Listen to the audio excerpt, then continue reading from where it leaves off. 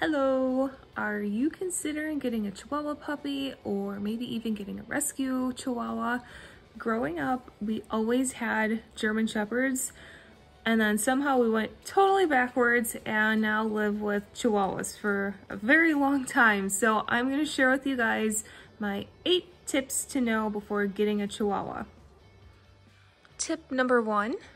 Get stairs and ramps for all of the furniture on your house that you would like your little dog to have access to. So obviously this doesn't just count for Chihuahuas, this counts for all small dogs. So we don't have ramps everywhere. Of course, we still have beds, quite a few beds all over the place that the dogs can lay on, because we've got some extra little guys like Abe here who with all his might, he could still not jump onto this couch and make it. So he usually hangs out on a dog bed on the floor, or if somebody's sitting on the couch, then we help him up and we help him down. Okay, tip number 2 is potty training.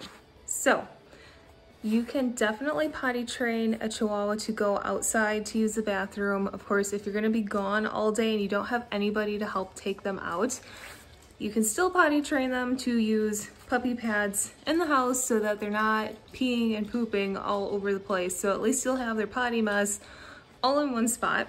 Take to potty pads really, really well. Okay, tip number 3 is food.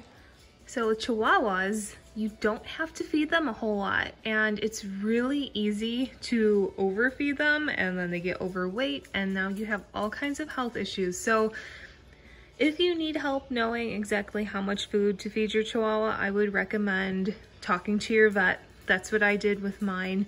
Our vet recommended 3 tablespoons to maintain their weight. However, we do a lot of training here, so they get quite a few treats too. So I actually broke this down and we will only do about 2 tablespoons.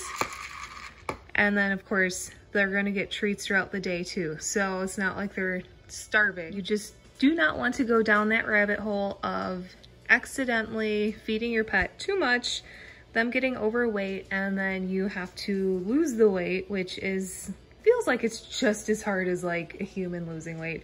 I would know, I have been there with Lily, right Lil? That was fun, but now her weight is under control. Yes. Tip number 4 is grooming. All right, we have a nice variety of Chihuahuas all lined up right here. So the short-haired Chihuahuas don't need a ton of grooming. Really, it's just their nails that you need to keep short. Now for the long-haired little ones, of course it's the nails, but then you're gonna wanna brush them, and they love being brushed. I would say, well, these guys would be brushed every day if they really wanted to, because they love it. But I would say you could probably even brush them 4 times a week, every other day. It kind of depends on how active they are, because sometimes their hair on the side of their face, I've noticed this can get knotty. Yeah, I know, Belle. I've noticed that can get knotty. So if anything, just try to get that brushed out to prevent any kind of knots and snags. Otherwise, they stay really nice and soft and smooth. I haven't really noticed the long-haired Chihuahuas shed any more than like any of the big dogs I've been around. You might just want to keep their little butts groomed a little bit better too, because like if they get diarrhea or something, it is easy for them to get little extra poop stuck on their butt. Now you gotta clean off all of that. And then sometimes they're not always happy. Okay, let's move on to tip number 5. Okay, so tip 5, we're gonna talk about harnesses and collars. So personally for me, I prefer to have them in a harness all the time whenever we're going out, only because if you've ever been around a little dog, especially Chihuahuas, they have this tendency to do like this kind of like, it's like a reverse sneeze. It's like they start wheezing and they get into this fit for like a good minute, sometimes less. Girlfriend, what are you doing over there? Bonus tip, you might want to get more than one Chihuahua so that you have moments like this.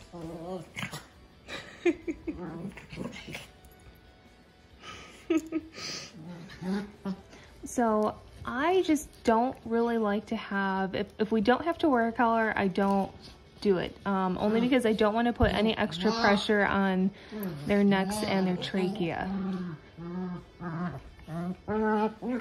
They are still at it.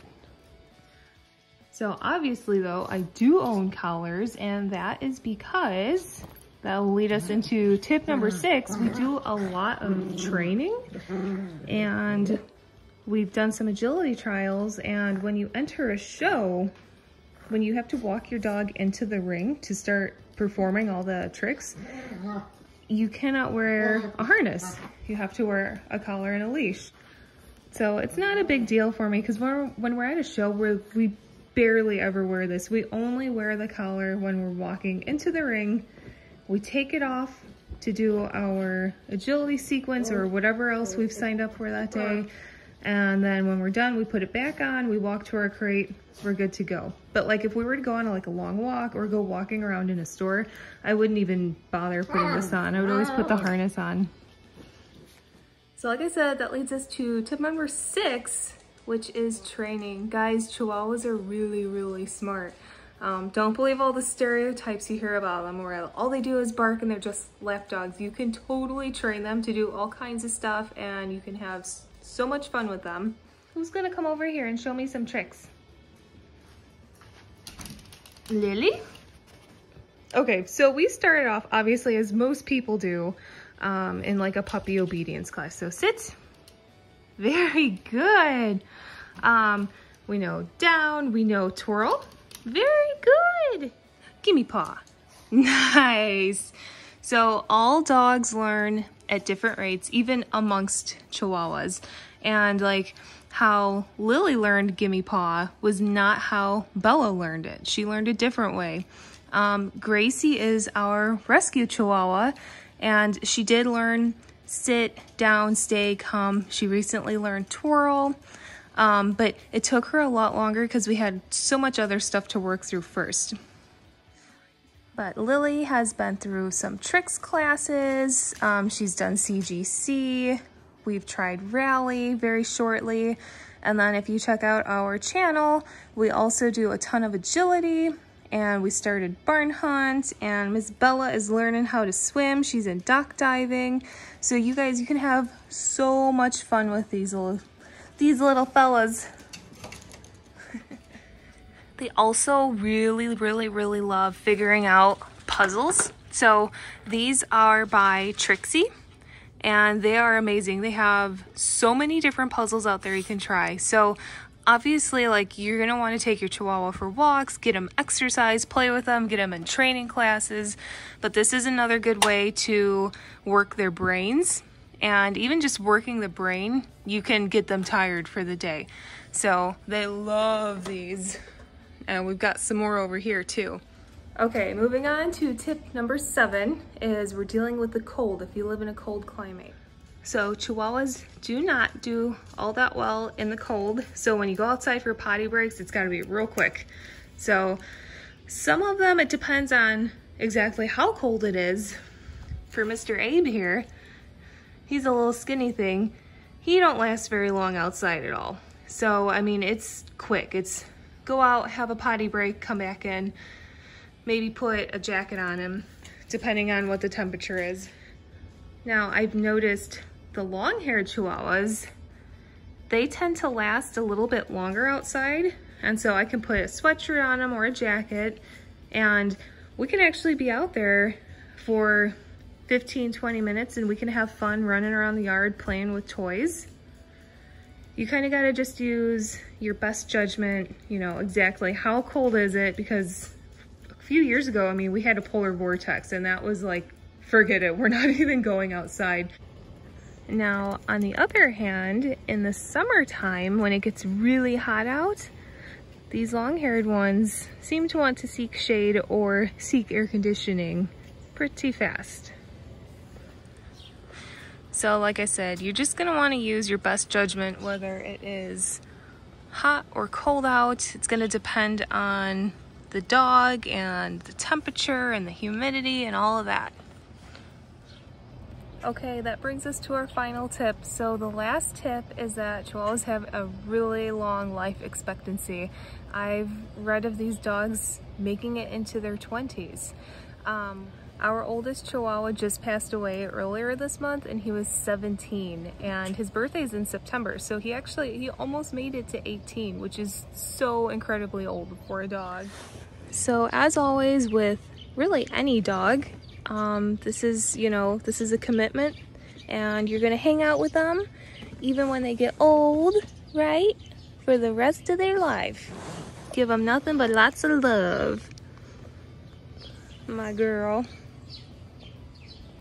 So I hope this video was helpful for you guys interested in getting Chihuahuas, and I know we have a lot of Chihuahua experts on this channel here, so you guys, if you have any other tips that I didn't mention, please drop them in the comments below. Otherwise, we'll see you guys in the next video. Bye!